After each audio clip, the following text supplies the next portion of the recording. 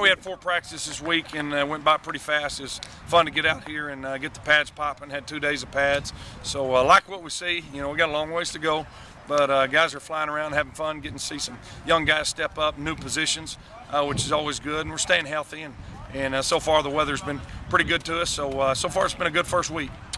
That's what, as coaches, you love about spring ball. You're not having to worry and worry about game planning and preparing for a game on Saturday. It's just 15 practices of just developing fundamentals, getting better at the basics, and maybe adding a few new wrinkles offensively, defensively.